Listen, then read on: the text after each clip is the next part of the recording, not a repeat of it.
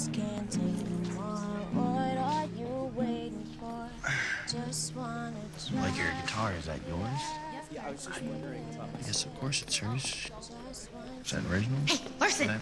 Hey, I need you to come over to my house and hook up with me every day after school. What? Yeah, you, me, sex stuff. Are you in or are you out? Oh, Kate. Yes? No? What do we... What are you talking about? Oh, I'm gonna see Casper at STEMCon, which is at a hotel where we're gonna be staying in hotel rooms, and he's gonna wanna do sex stuff. And, you know, I've never done it, and I don't want to embarrass myself, so I need someone to practice with in a safe and exploratory environment. And since you and I have a history of experimentation and scientific rapport, I chose you.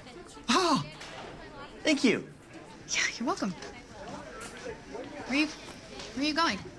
Could you slow down, please? Okay, these are the things I need to try and or get better at.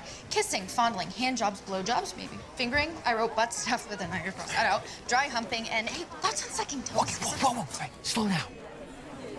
Seriously? You fired me when I even got remotely close to you. Oh, you after-school specialed me. I was 14 and I was trying to kiss you. Oh, by groping me. I grazed your boob. It's a move. One I admit I executed poorly, but I was nervous. It was my first almost kiss, and you friend-zoned the shit out of me. So hard. You sent me to friend jail. Well, I'm letting you out on parole if you return to your position as my test subject in this venture. How is this not cheating on your boyfriend? No, I looked into it. This arrangement is actually quite common.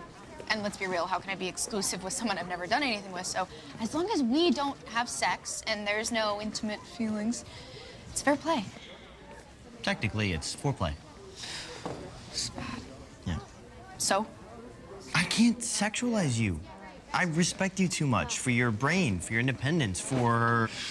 My God. So again? I can't believe you just did that. Well, it proved to be an effective cinematic tactic across genres. It's definitely tempting. But no. Cute girl looked at me today. I'm 90% sure. I'm laying track to ask her to prom right now, and I really can't have anything throwing a wrench in that plan. Au contraire. I'm offering you the multi-tool. Countless features and mutually beneficial. I mean, if cute girl ever fully looks at you, you want to be ready on prom night, right? Please don't blow this for me. Technically, I'll be blowing you. Avery. Okay, your house tomorrow, 3 p.m. Study that.